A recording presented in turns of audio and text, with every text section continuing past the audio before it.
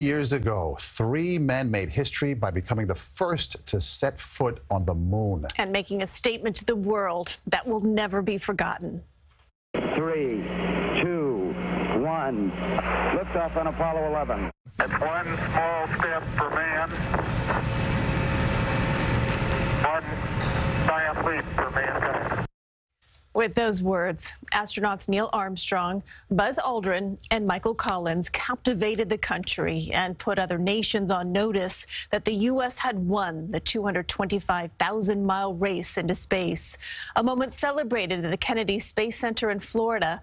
Their mission considered one of mankind's greatest accomplishments, and the astronauts knew it. We crew felt the weight of the world on our shoulders. We knew that everyone would be looking at us, friend or foe. NASA does hope to put more astronauts on the moon in 2024.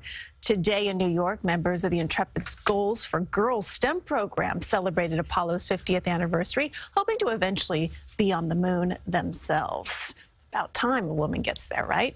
Also tonight, the Washington Monument has been turned into the 363-foot Saturn V rocket in honor of the 50th anniversary. The project image, or rather projected image, coincides with a two-day weekend event at the Smithsonian National Air and Space Museum that will recreate Apollo 11's launch. Great look back tonight on CBS. Just took Wasn't us it nice? right back to that moment. Special. It's still amazing that they went to the moon, even Blow you this away. day and age. Blows us away.